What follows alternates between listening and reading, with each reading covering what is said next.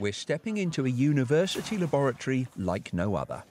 In a world first, this climate chamber in Salford houses, well, some houses. Today in here, it's a chilly -6 degrees. They can drop the temperature to -20 or crank it up to +40, throwing in wind and rain too, creating a stress test for how we build greener homes. It's about net zero and climate change. It's about, overheating, because obviously we've just seen a very, very hot summer. It's about energy efficiency and the cost of living crisis. And it's also about people's health as well, because people spend a large proportion of their lives in their homes. So by doing the experiments here, we're addressing all sorts of different things that directly impact people's lives. So there's no sky here, just the lab roof.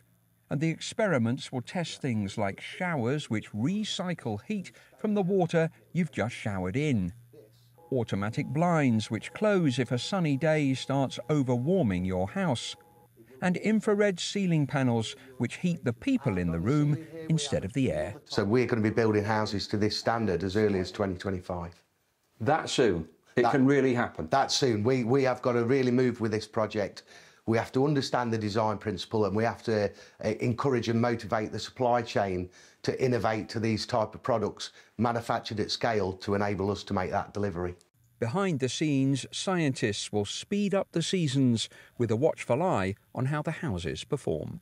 Now, this does feel a little bit like the Truman Show, but without the cameras, although here there's a door marked exit and you can leave. And in the coming weeks and months, people will be living in these houses for a few days at a time as part of the experiment.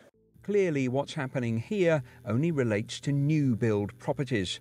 As a country, we've also got to find ways to make older, existing housing stock more energy efficient and ready for a changing climate. We're far from home and dry yet. Peter Lane, 5 News, Salford.